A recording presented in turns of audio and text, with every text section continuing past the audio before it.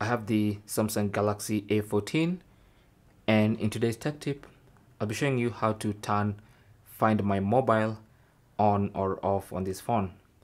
So what you need to do is go into Settings, and on the main settings page, scroll down to Security and Privacy, and then go to Find My Mobile, tap on that, and then select Allow this phone to be found, tap on that, and then you have all these options. So currently everything is enabled.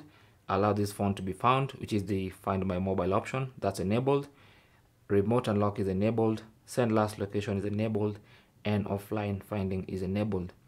Now to disable Find My Mobile, just use this one toggle button, and then of course you'll need your Samsung account password, or if you want to, you can use a fingerprint to authenticate that, and that's going to turn off the Find My Mobile option. To turn it back on, just use that toggle button, and then of course you can go ahead and also enable these ones individually. Remote unlock, turn it on. Of course I'll need my password.